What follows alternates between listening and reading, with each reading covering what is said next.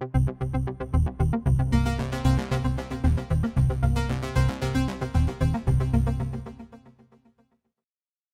almost to the finish line. Cannons, cannonballs, enemies, and collision. The last thing to do is track the player's score and use the text drawing methods and the XNA framework to display the score on the screen. To start out, we need the help of the content pipeline. Fonts start their lives as vector artwork. Unlike sprites, they are not strictly pixels in an image. They are mathematical equations that define smooth curves that display correctly no matter how big or small they are. That's very handy for word processors and illustration programs. But vector drawing of fonts is pretty costly for a game that needs to run fast. So we need to turn these vector fonts into images so that they can be displayed like regular sprites on the screen. That's where the XNA Framework content pipeline comes in. Take a look at your Solution Explorer. If your content folder isn't open, click the plus sign next to it to open it up. We have one subfolder called Sprites. We want a second subfolder, just underneath Content, for our new font. So, right-click on the content icon, select Add, and then New Folder.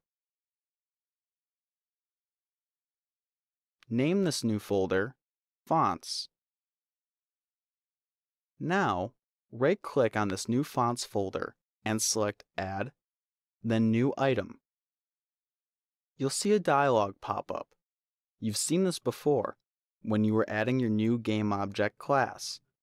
But this time, we don't want to add a new class.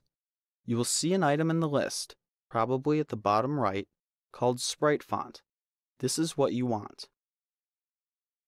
Click it once, then type GameFont.SpriteFont into the name box and click Add. When you do that, a new tab will open up in the code window. This doesn't look like the code we've been working with, and it isn't. It's not C#, it's XML, Extensible Markup Language, a way of defining data that programs can use. This XML is arranged in a way that represents font information to the XNA Framework content pipeline.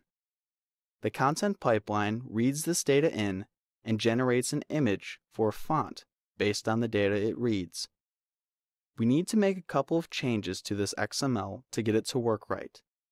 If you've worked with HTML code before, you'll notice XML follows a similar style, with data bracketed by tags, words sandwiched between greater than and less than signs. We'll only edit the data in between the tags. You don't want to change the tags themselves. First, find the tag marked Font Name. Inside this tag, you'll see the string GameFont. What we need to do is change it to the name of an actual font on your system.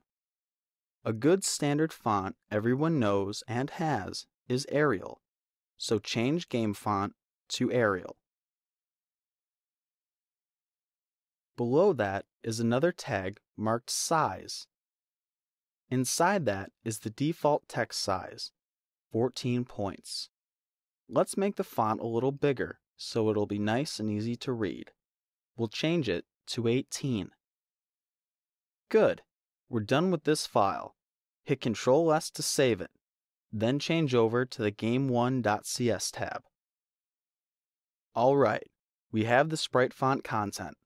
But, much like the images for our sprites, we can't use it in our game until we load it through the content pipeline in our game code.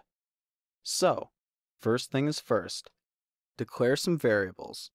Get to the top of Game 1 where we have all of our variables. Then, scroll down past the enemy variables you created. Add a new line and type the following. Int score.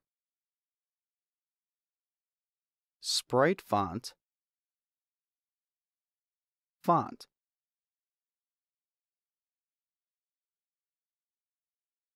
Vector 2 score draw point equals new vector 2, open parenthesis, 0.1f, comma, 0.1f. We will declare an integer, a whole number, to serve as our score counter. Then, we declare a sprite font object. This is the runtime version of the sprite font XML file we just created, similar to what Texture2D is to the image files we have for our sprites. Finally, a vector 2 will help us place the score in the right spot on the screen. Now, let's load this sprite font through the content pipeline. Go to the load content method using the method selector.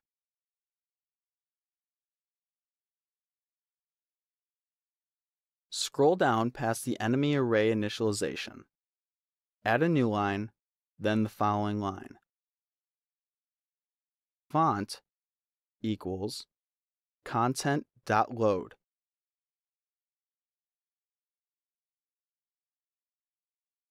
Open angle bracket. Sprite font. Close angle bracket. Open parenthesis, quotation. Capital fonts. Backslash, backslash. Capital game font. Quotation, close parenthesis. This assigns our sprite font to the result of the content-manager.load call. The argument is the path to the game font file inside the fonts folder we created. With the sprite font loaded, we're almost ready to draw. Let's make sure we are tracking score properly first.